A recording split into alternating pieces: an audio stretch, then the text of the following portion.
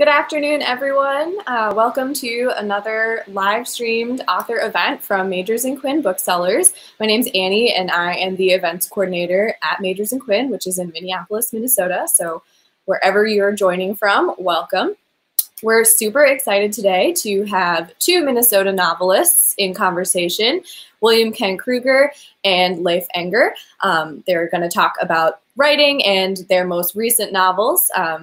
Kent's new book, This Tender Land, just came available in paperback, and Leif's book, Virgil Wander, is also available in paperback. So they're going to read a little bit, chat with each other, and then they also will, at the end, take questions from you if you have any. So drop those in the Facebook comments underneath this video throughout the event, and at the end, we will get to, hopefully, some of your questions. So without further ado, I would like to bring William Kent Krueger to the screen.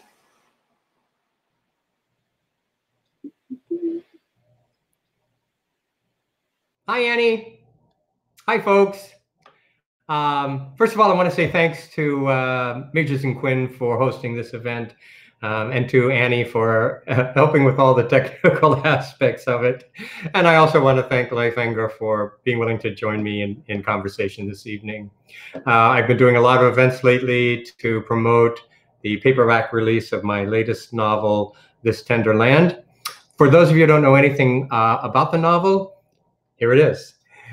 This Tender Land is set in the summer of 1932, deep in the Great Depression. It's the story of four orphans running from the law because they've committed a terrible crime, but for the right reason. They know if they take to the roads to get away, they'll be caught rather quickly because a huge manhunt has been launched to capture them. They're afraid to ride the rails, as everybody was doing back in the Depression, because the railroads back then were patrolled by private cops called bulls. And the bulls had a reputation for being incredibly cruel. So the kids are afraid to ride the rails. Instead, they decide to take to the rivers. They canoe a river called the Gilead to the Minnesota. They canoe the Minnesota to the Mississippi. And their plan is to canoe all the way down the Mississippi River to St. Louis, where they believe they have family and they'll be safe. I've always wanted to write an updated version of Huckleberry Finn. This is my Huckleberry Finn. I've been asked to read briefly from the book, so I'm going to read the prologue. And I do it for two reasons. First of all, it's very short. It's just a little over a page long. But the other reason I like to read the prologue is that, honest to God, I love this prologue. So this is how I bring readers into This Tender Land. In the beginning, after he labored over the heavens and the earth, the light and the dark, the land and sea, and all living things that dwell therein, after he created man and woman, and before he rested, I believe God gave us one final gift. Lest we forget the divine source of all that beauty, he gave us stories. I am a storyteller. I live in a house in the shade of a sycamore tree on the banks of the Gilead River.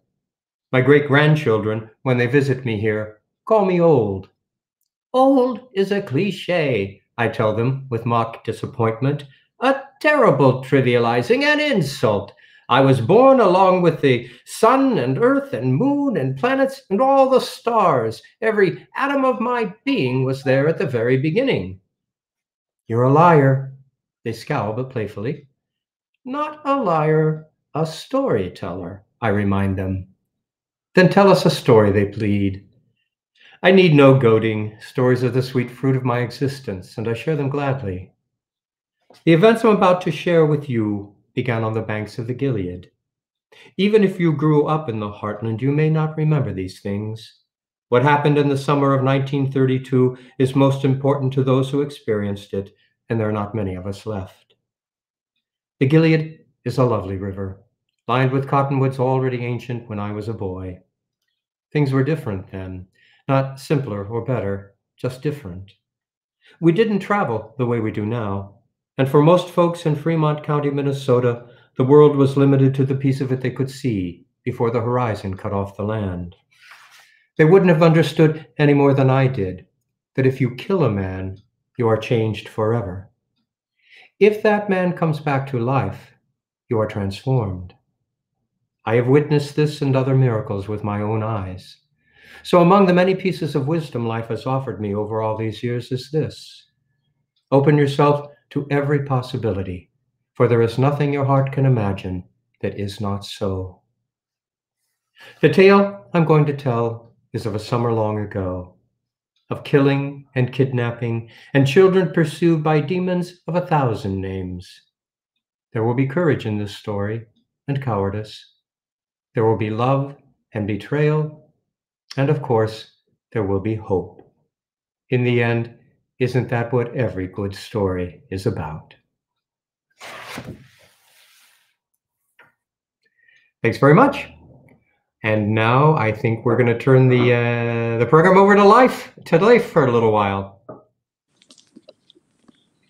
Hey, Kent, I love listening to you read that prologue.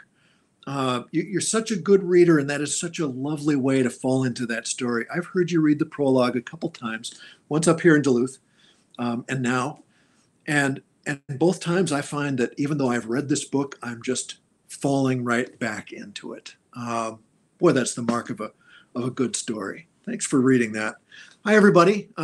Thanks to Majors and Quinn and Annie for setting this up. I'm just delighted to be able to step in and read a little bit from my latest book, which is Virgil Wander. And I'm going to read from an early section in the book. This is about a man named Virgil who lives in a small town up on the north shore of Lake Superior, up in the inland sea. And he owns and operates a small movie theater in a dying town called Greenstone. In the early first chapter, he suffers in a car accident, a bad head injury. And this is a scene where he is confronted with his neurologist after he wakes up in the hospital. My neurologist was a Finn named Koskinen, with a broad, decent face and a Teddy Roosevelt mustache. He diagnosed mild traumatic brain injury. This sounded paradoxical, but so did everything else he said. For example, the damage was short-term, but might last quite a while, or possibly longer than that. I could expect within months to regain my balance as long as I didn't tip over, to experience fewer headaches, or maybe just get used to them. He said over time I would remember the names of friends and the nearer relatives, that I would recover fine motor skills and pockets of personal history I didn't yet realize had vanished. Despite my confusion, I liked Koskinen immediately. He had the heartening bulk of the aging athlete defeated by pastry. He delivered all news as though it were good. Most welcome was his prediction that language would gradually return. Not that I couldn't speak, but I had to stick to basics. My storehouse of English had been pillaged. At first I thought common nouns were hardest hit, coffee and doorway and so on. But it soon became clear that the missing were mostly adjectives. Don't worry, everything will come back, said Dr. Koskinen. Most things probably will. A good many of them might return. There will be at least a provisional rebound. How does this make you feel? I wanted to say relieved or encouraged or at least hopeful. But none of these were available. All I could muster was a mute grin at which the doctor nodded with his mouth open in a vaguely alarming smile. He was correct about the language, though. Within weeks, certain prodigal words started filtering home. They came one at a time or in shy small groups. I remember when "See Kindly" showed up, a sentimental favorite, followed by "desiccated" and "massive." "Brusque" appeared all by itself, which seemed apt. "Merry" and "boisterous" arrived together. This would be a good time to ask for your patience. If I use an adjective too many now and again, even now, some years later, they are still returning. I'm just so glad to see them. So that's a little bit from Virgil, which is out in paperback from Majors and Quinn. So thanks for listening. And Kent, are you still around? Have you hung in there? I have no intention of leaving you, Leif. That was so lovely. That's just delightful. That's just so, the language is just, thank you very much. I love that. Aging athlete defeated by pastry. This is really kind of a fun thing to do. I mean, there you are in your home, right? Here I am in mine. There's Annie at the bookstore. people are starting to tune in and chime in. Wow, what fun. What a nice Saturday afternoon. Well, this is there's so many downsides to the pandemic, but the upside is that actually events like this are much easier to arrange and for folks to attend. And I typically do them in my pajamas. I've dressed one. Hey, I do have a question for you, since we just sort of touched on the coronavirus. Has the pandemic affected your writing, and if so, in what ways? For me, the pandemic has been timely and weirdly wonderful. Yeah. Because I had been making notes for the next novel for about a year, but I hadn't written any prose. I had just written, several hundred pages of character sketches and sort of scene sketches, but I hadn't written a word of actual prose. And when it looked like we were going into lockdown, I thought, well, all of my stuff has been canceled. I've got nothing else to do. Why don't I see how far I can get by summertime? And I'm literally days from finishing the first draft of this book. I've never had such a spate of productivity. What about you? Has it helped, or has it been a trouble thing for you? I so understand where you're coming from, because I am in a very fecund period. Ah, nice. I'm so glad to hear that. And I think part of it is that you, just as you said, so many of the distractions are now removed. I had a very long, rather rigorous tour planned for the novel, for the release of the paperback, that was going to take me all over the country and take me away from my my writing. I always try to write even when I'm on tour, but I get very little accomplished, in truth. But now I sit at my kitchen counter every morning, and it's just flowing. So I finished the next in the Cork O'Connor series. Hey, congratulations. Thank you. I kind of like it. Typically it would be after the fall, but the pandemic, a lot of publishers, because of the pandemic, are holding off publishing many of their books until next year. So my next novel won't be out until the fall of 2021. And I just finished a novella that I have no idea what I'm going to do with, but it was fun to write. So where did this come from, the novella? Well, it was a short story I attempted 20 years ago, and finally decided it was a much larger story than I could fit into a short story. So I had some time between contractual obligations, and I thought, what the hell? I knuckled down to it, and for the last 2 or 3 weeks, I've just been in heaven, actually, with the writing. It's been wonderful. Well, say more about the novella form, because this is something, every time I read Jim Harrison, for example, my favorite practitioner, I think, I want to try that form, but I've never done it. How do you find it compared with writing novels? Shorter. Of course, and maybe, I don't know, does it seem, I remember Tom McGuane one time said, whenever I go into a novel, I know that I'm going to go into that tunnel and I'm not going to come out for a long time. Is a novella, is it easier, or like short stories, is it deceptively difficult? Well, first of all, I find that an interesting comment by McGuane. I've always been a fan of his writing, but to make the comparison to going into a tunnel, I'm thinking, oh, that's darkness. That's just so bleak. Doesn't make you want to start. Writing is all about opening up, letting the sunshine in. But what I found is that because it's more focused, I can still, and really, I deal with 1 or 2 central themes as opposed to lots of themes, trying to braid lots of things together. The writing was rather easy, and I tried a different kind of a structure this time around. I've never done present tense, and it's a novel written in present tense. And boy, was that a fun experiment to try. So it's just, what can I say? I have another novella sort of at work in my head now going, well, you did that one. Sure, you can do another one. Although I have contractual obligations in the Cork O'Connor series still to meet. Right. Wait. Tell us, if you're willing, a little bit about the next book we can expect. I have so been waiting for the next book. I got to tell you, Leif, between Peace Like a River and So Brave, Young and Handsome, I felt like I was in a desert. I was so waiting for this next. You think it took a long time for you? I'll tell you what. 10 years between books is way too long. And I had a conversation with a guy in New York who said, yeah, but he said, maybe that's just your fingerprint. Maybe it just takes you a long time. And he said, your books, he said, I find to be worth the wait, which I thought was really nice to hear.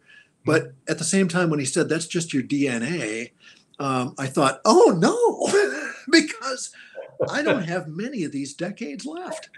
So I was really hopeful that if I just buckled down and I avoided distraction, that I could write faster and still write reasonably well. And I have to say, I'm really happy about this book. I don't want to say a whole lot about it. I can tell you that while it's not a sequel to Virgil, it takes place on Lake Superior. Your territory. Yeah, Lake Superior is very much a character. It takes place 25 or 30 years from now in the future, which is something I haven't attempted before. And a little bit of world building is involved, but not a whole lot, because I have not written, for example, a post-apocalypse novel. I don't feel like I have one of those in me, maybe because I am innately optimistic and I don't think the apocalypse is coming, at least not yet. So I'm writing a story that moves around on Lake Superior, and there's a great deal of storytelling. There's a lot of travel. It's a little bit of a road book, but the road is the lake itself. There's a lot of action on the water, and I had so much fun and completely fell for these characters.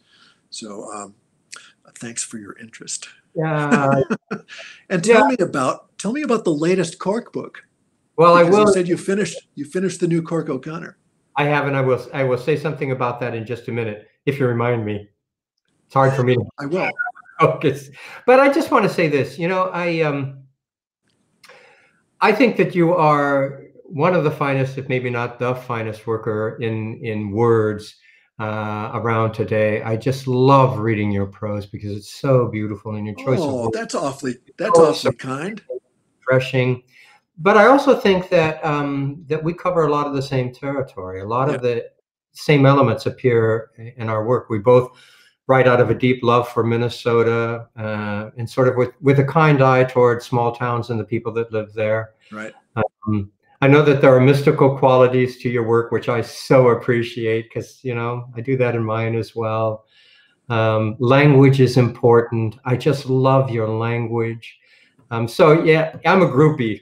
Well, and the thing is, here's what's great. What I so appreciate when I open one of your books, and I'm talking about your crime novels as well, although clearly Ordinary Grace and This Tender Land exemplify this for me, and that is your sense of generosity to both your readers and to your characters. You can always tell, I think, when a writer loves his characters, has real affection for his characters. And I see that on every page of your books. And I appreciate that so much, because whenever that is missing in a book, then I have a hard time finishing that book. Oh boy, howdy. And B, it makes me question the motives of the writer. If they don't love their characters, then often I feel like, oh, I'm being lectured to. I'm being told how I need to think about this thing or that, and I have resistance to that. And so I tend to love writers like yourself, or like Jim Harrison, who we mentioned before we came on, because Harrison just loves the people he's writing about. If you read the Brown Dog novellas, I feel like Brown Dog probably lives just up my street, and I'll know him when I see him, because Harrison loved that person so much. And that is definitely something that that will always bring me back to your books. Well, thank you. And that quality is in the Cork O'Connor books as well. Okay, so the next Cork O'Connor book. This will be number 18 in the series. No, yeah, I have to kick myself sometimes. It's called Lightning Strike, and it's actually a prequel to the series. It's Cork O'Connor in the summer just before his 13th birthday. For those who are familiar with my series, they may remember that Cork O'Connor's father was sheriff of Tamarack County, as Cork became later, when Cork was a boy, and his father was killed in the line of duty. Lightning Strike takes Cork essentially in the summer before his father is killed. And what it's allowing me to do, Leif, is take a look at the important relationships that help form Cork into the man he is. So it looks at the relationship Cork had with his father, the relationship he had with his mother, the relationship his parents had, all of these really important formative relationships. For those of you who know my series, you know Henry Malou. In the series now, he's 105 years old, but in Lightning Strike, he's the spry 65-year-old guy. Great to see Malou young. Sam Moon is alive. I've had a very enjoyable experience writing this novel. So again, that'll be out in the fall of 2021. So this makes me wonder something about what it was like to write a prequel to a long-standing and beloved series. Stephen King wrote something in his book about writing, which is one of the better books on writing that I've come across. I think it's just a great nuts and bolts approach. It totally is. But remember, he said something in there about your second draft is when you go back and you, how did he phrase that? It was like you go back and you make everything look like it wasn't an accident.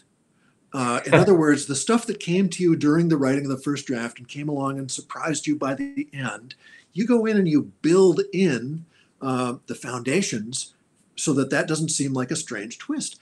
And it makes so much sense. And it's the way all of my books have worked out. But I wonder if you go back and you write a prequel to your long-standing series, is there an element of that where you can say, oh, okay, so here's what Cork became over the years. I get to go back and set it up so that now all of that stuff just rings true. Does that happen? Mostly it was the case where I had to go back and do rereading of the books where I had made allusions to Cork's childhood to make sure that everything was correct. So you didn't screw it up? Yeah, I did. I screwed it up in several places that had to be fixed. And there's one place that I had given across the course of my series 2 different dates for things that occurred in Cork's life, and I had no way of reconciling the difference in those dates. So I'm hoping that readers don't pick up on the discrepancies. I know readers. Some will, because readers are careful, man. I know. I get emails all the time, notes from readers who love my work, but who say, but Mr. Krueger, I want to point out. Oh, that's really funny. Yeah, I have friends who write long-running series, and they have kept copious notes, files on characters, facts, things that they put in the files. And I'm thinking now, what a good idea that would have been. So at least you're not collaborating. Years ago when my brother Lynn and I were collaborating on a series of crime novels, they were set in northern Minnesota. Crime novels, right? Baseball. What's that? Baseball, yeah. Background. Yeah, they were about a retired ball player named Gun Peterson. And that was so much fun to do. And it was fun to have a collaborator, and we would send pages back and forth through the mail. But one thing that did happen, and I think we got pretty good at being seamless, so you couldn't tell where I left off and Lynn picked up. Nonetheless, things like this would happen. We had a character in one book who had lost his hands in an accident, and he had these prosthetic hands. But what he had were these kind of rough hooks that you would have had back in the day, right?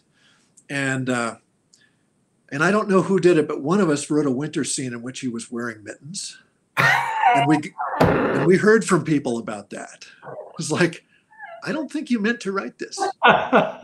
So we were always kind of tripping each other up in that way. So you didn't catch it. Your copy editor didn't catch it. Your editor didn't catch it. Yeah. No, no. So, okay, here's one for you. Here's one for you. I don't know. Are you a fisherman?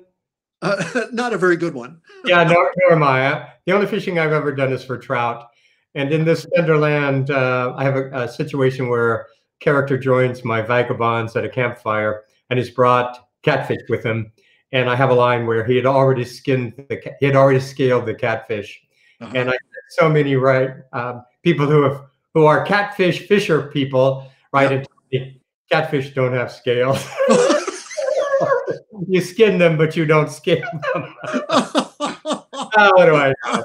So we got it changed in the paperback edition. Oh, you did? That's good. I actually appreciate it when readers write and tell me about the errors that have occurred in the books, so we can get things corrected for the paperback editions.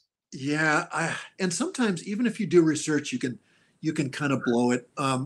When my Western came out in 2008, So Brave, Young, and Handsome, I went to great lengths to research the type of gun that this character was carrying.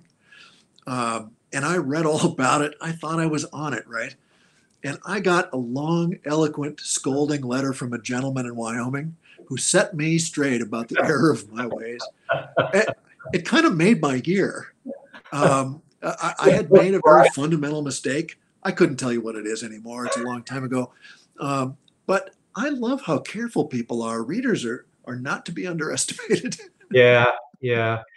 Which makes me feel really, which pleases me enormously, that they like the work well enough to read it carefully, and they are so deeply drawn into the story that it's real for them until they get this thing that they know is wrong. I hate pulling a reader out of a story with something like that, even a typo. But isn't it a great compliment when they reach out to you? Yeah. It depends on how they reach out. I've had some emails from high-rate readers for various reasons over the years. So when you are writing, and I've wondered this a lot, because you're writing crime fiction, you're writing literary fiction at the same time. Is there a line that you have to draw to go back and forth? Do you do something differently, or is the process kind of the same for you? Between the standalones and the mysteries? Yes. Yeah, very different processes. And I want to talk about your process as well. I like talking process with other writers. So when I write a Cork O'Connor novel, because it is, generally speaking, there's a mystery at the heart of it. And, from your own experience, that a mystery is a very tightly woven fabric of storytelling. Everything depends so significantly on everything else. And the timing of the reveals is so important in maintaining the suspense, playing fair with the reader, and all of that. So that when I write one of my Cork O'Connor novels, I do my best to think the whole story through before I begin to write it. It's usually rolling around in my head for several weeks or even several months. By the end of that thinking period, I know how it begins, I know how it ends, I know who did what to whom and why, I know the major themes I want to weave into the story.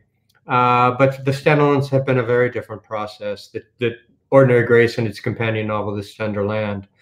I wanted a different experience. And I went into those writing of those manuscripts knowing very little about the stories. I knew maybe 3 or 4 salient things. So going into This Tender Land, I knew there were going to be kids involved in a river journey. I knew that the journey they're on, in the experiences they have, those experiences were going to mirror many of the experiences that Odysseus had in his journey from Troy, his long epic journey from Troy back to Ithaca. I didn't know which of those experiences I was going to use in this story. I knew some of the themes I wanted to build into it. I knew I wanted to talk about family. What really is family? What makes family? I wanted to talk about the spiritual journey, because I do that in almost all of my writing. I wanted to talk, as I do in so much of my work, about forgiveness and compassion. How, as human beings, do we find it in our hearts to forgive? And so I went into the story knowing basically those kinds of things, and I let the stories, this and Ordinary Grace, reveal themselves to me, Leif. And I have to tell you, they were two of the most extraordinary storytelling experiences I've ever had. And so when you were doing that and you were writing the early pages, it sounds to me like you were essentially shining a flashlight right down in front of you and not knowing exactly where the path was leading. You were just letting it be revealed a step or two at a time, or was it more planned out than that? Not so much more planned out than that. I had the sense of the structure. There were going to be this many sections to the book. Each section would deal with a particular experience, a particular set of people, but beyond that, no. And so, you know, the old analogy that E.L. Doctorow, headlights, I can see as far as the headlights will show me. Right. Yeah. So both of those were written in that way. But I could never do a Coco Connor novel that way. It just, it's so anathema to my whole approach, as it's always been in those novels. Although I have to say, I have I have loosened a little bit the reins after I create the outline for the story. And how do you tell me about your whole process? When do you write, for example? Well, I get up in the morning and I start with morning pages. I don't know if you do any journaling. I do a thing that Julie Cameron, who wrote The Artist's Way, talked about as the morning pages, and that is just you get up in the morning, whenever it is, and you sit by yourself with a pen and a notebook, and you write longhand for 30 minutes, as fast as you can, whatever is on your mind. It's not really a journal in that you're not writing it for posterity. You're not writing it for yourself later. You're not writing it to look back on or to be profound in. It's just an exercise. You're loosening up.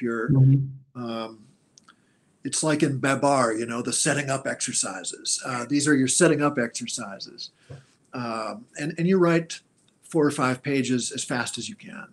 And I do that, and I just enjoy it. I've started writing in the mornings with a fountain pen, which happens to be right here.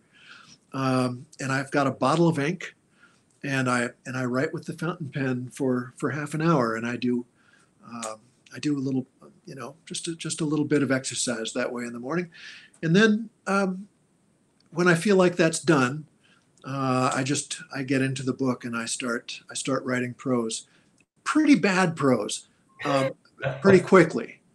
I used to be a really slow writer of first drafts, and this new project is an experiment for me in what who is that wonderful writer who wrote Blue Shoes and Bird by Bird? Annie Lamott. Anne Lamott. Anne Lamott talks about the need for a shitty first draft, right? Hang on a sec. So I will just say, for anyone watching, that my current first draft has been enormous fun to write, and that I've really written it quickly, and that it's pretty bad prose for the most part. But I'm quite at peace with that, because where the magic always happens for me is in the rewrite. I always end up throwing away most of my first draft. Oh my God. Yeah, I do. Most of it doesn't stay. I go back and on my second and third drafts, I just hammer those sentences until they do what I want them to do. And until they do it, I'm not letting them out of my sight. But my first draft is ruinous. It's just a dreadful piece of work. But all these good things are happening inside of that dreadful piece of work. And I know that on draft number 2, which I'll get to in a week or two, good things will come out of it. I'm quite confident. So that's my weird and messy process.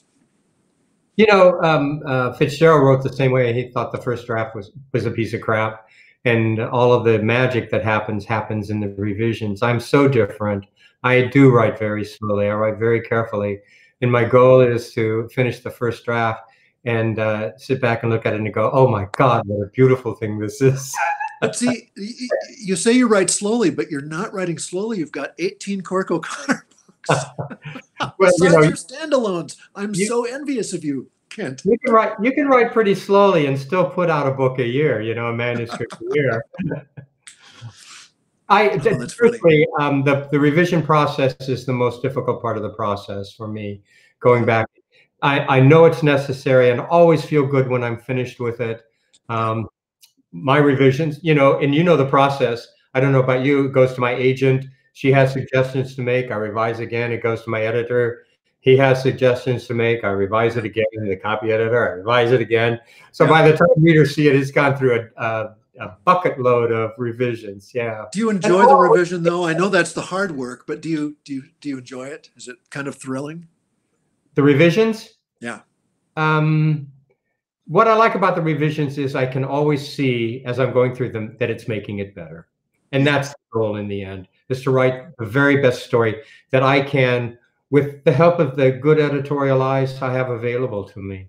Yeah. And every writer needs a good editorial eye. You know this. Oh, how lucky are we to have editors? I know. I would not want to work without one.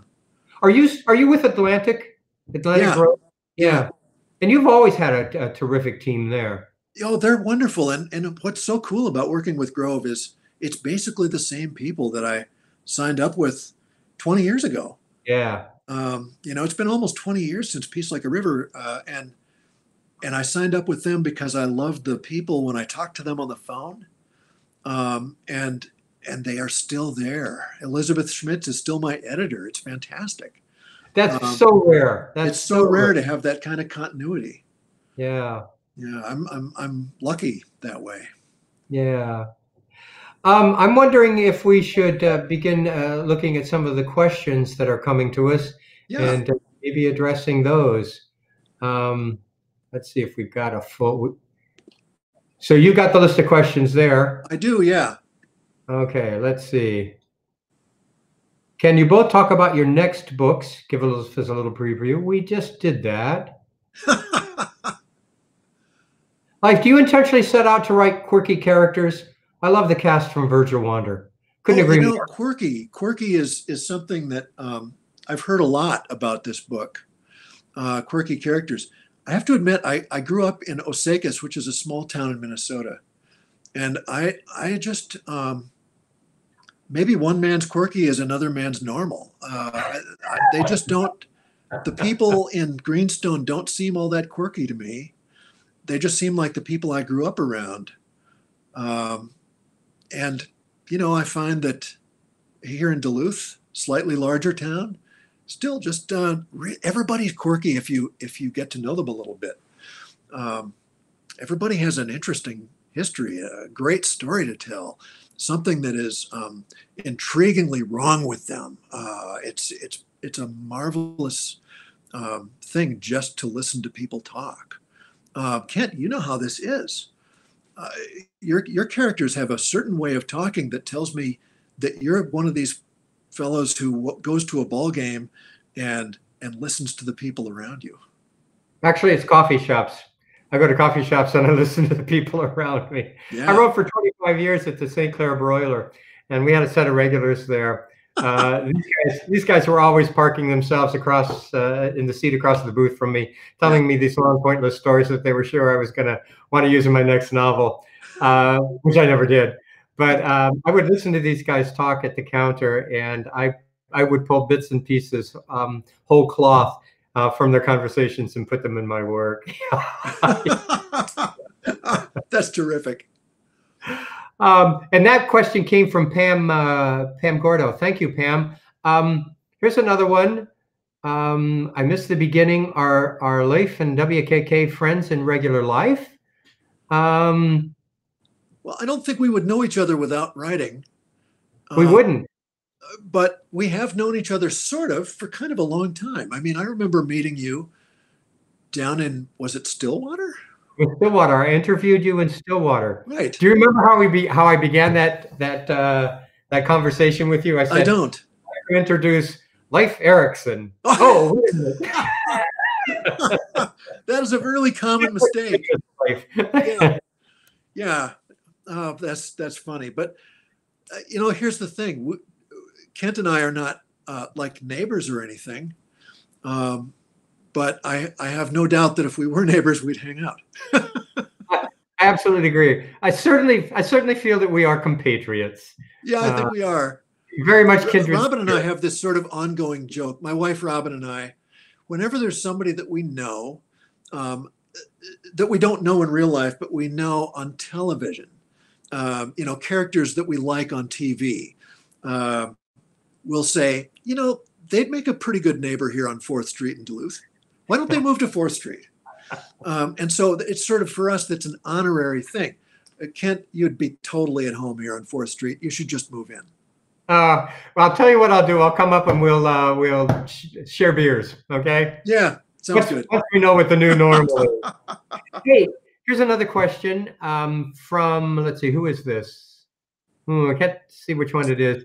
But does your new book have your manuscript have a title yet? It has a working title.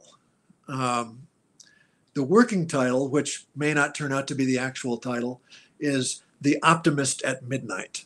Oh, I love it. I love it. It's nice to have a working title that you've got something to move toward. It kind of gives you a set of goalposts or a direction. So that was what I used to get through the first draft.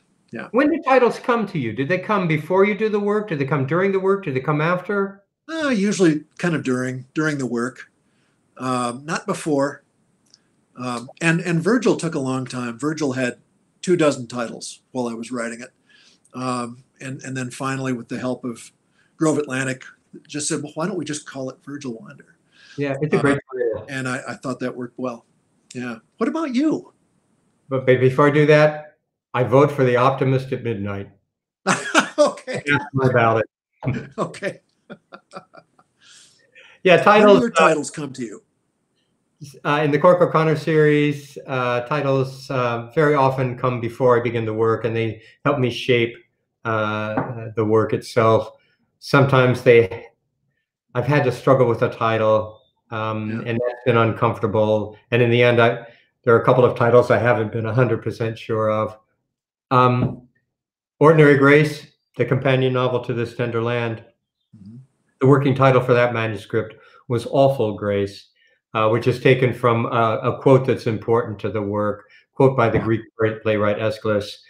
He who learns must suffer, even in our sleep, pain which cannot forget, comes drop by drop upon the heart, until, until in our own despair, against our will, comes wisdom through the awful grace of God. So Awful Grace was the working title. Yeah. I'm very happy that I settled on a different title a ways into it. I really love the title Ordinary Grace. Here's how This Tender Land came to me. It was given to me, actually. It was delivered to me, the hand of God at work.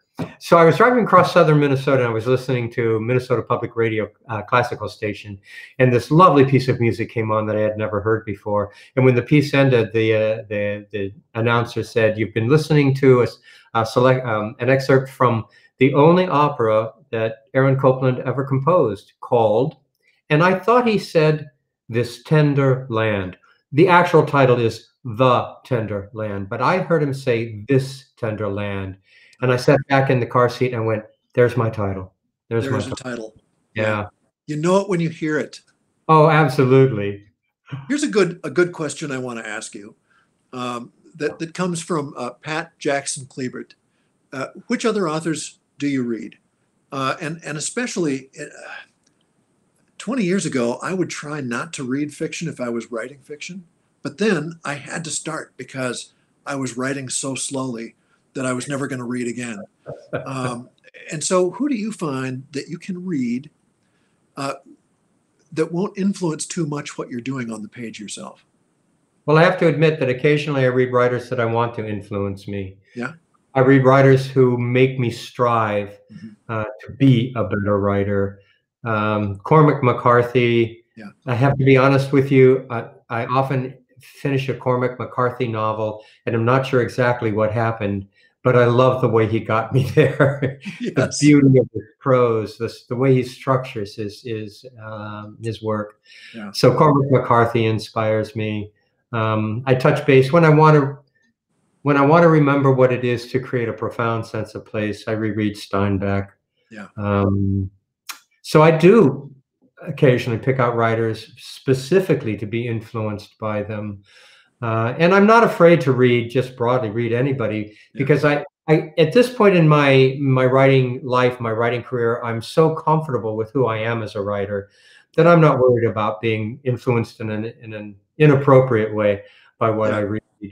And when I read, I got to tell you honestly, if I'm reading outside the mystery genre, which is kind of my preferred choice, I read Midwest writers, Leif. I have said this so many times, and I'll say it again. I think a case can be made that there is a Midwest voice in literature. Yeah. It's a very fair voice, but very eloquent, as you are a perfect example of this. Have you read the new Louise Erdrich novel? It's pretty spectacular. The Watchmen, it's on the top of my list. Yeah. It's fantastic. I've heard nothing but beautiful things about it. So Louise Erdrich, she's one of the ones I read, or Marilyn Robinson, who writes out of Iowa, Gilead, Lilith. Do you know the work of Kent Haruf? Oh, yeah, I love Kent Haruf. Yeah, exactly. So these are the people I read. Yeah. John Hassler, good choices. When you're reading, let me ask, when you're reading mysteries, are there mystery series that you especially admire that you would recommend?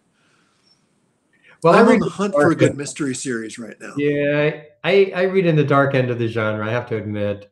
So James C. Burke is one of my favorite mystery authors. Oh, he's terrific, yeah. Yeah, dark stories, but just a beautiful wordsmith, beautiful prose. What a voice he has. I like guys who write out of a profound sense of place and write about the great outdoors. So C.J. Boggs and Craig Johnson, Margaret Cole, all of those people write out of Wyoming. Do you miss Elmore Leonard as much as I do? Do you know, I have to be honest with you. I have always liked Elmore Leonard's Westerns better than his crime novels. Well, his Westerns were wonderful. They were wonderful. But I did not discover them until long after I'd been reading his crime books. So I still think of him as, a crime novelist. But his Westerns were fantastic. Oh, yeah. For anybody out there who only knows Elmore Leonard as a crime novelist, read his Westerns. They're really good. Yeah. Yeah, they're tremendous. And they're kind of ahead of their time, I think. So here's a question for us. Do you read your own audiobooks? And if not, why? I added that part. Do you? You know, I auditioned and they turned me down.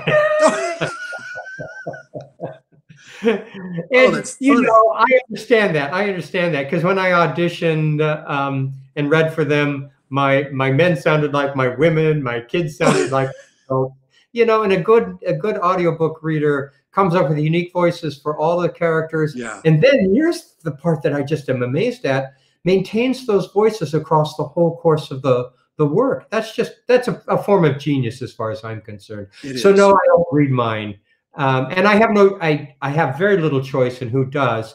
With This Tender Land, I was able to cast a ballot for Scott Brick, who I think does a spectacular job of reading it. How about you? Yeah, I have never done it either. I would love to. With Virgil, I asked if I could. I really made a play. I said, I'll be good at it. And they said, no, we don't think you will be good at it. And I said, oh, I was in radio for 20 years. I'm a good reader.